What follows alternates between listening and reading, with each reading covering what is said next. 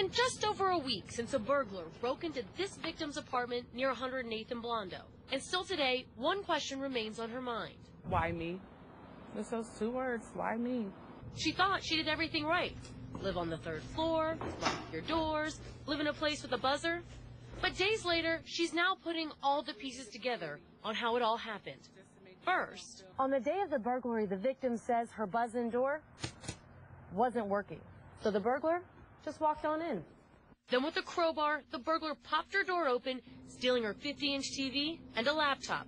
But that wasn't all. One of my other neighbors got broken into too. Electronics also stolen, with only the cords remaining. But police say we can all learn from the way this victim acted when she got home. If you walk in your house and immediately notice something wrong or missing, the first thing you should do is leave. The second thing is call the police. The reason these things are so important is because you don't know if the burglar is still inside, and you don't want to mess with the evidence. The buzzer door is now fixed, her apartment door has been repaired, and she wants the burglar to know she is not going to be scared away. Police are working on possible leads on this case. If you can help, call Crime Stoppers at 444-STOP. If you know of any burglaries you want us to look into, you can email me at aaron.murray@wowt.com. On a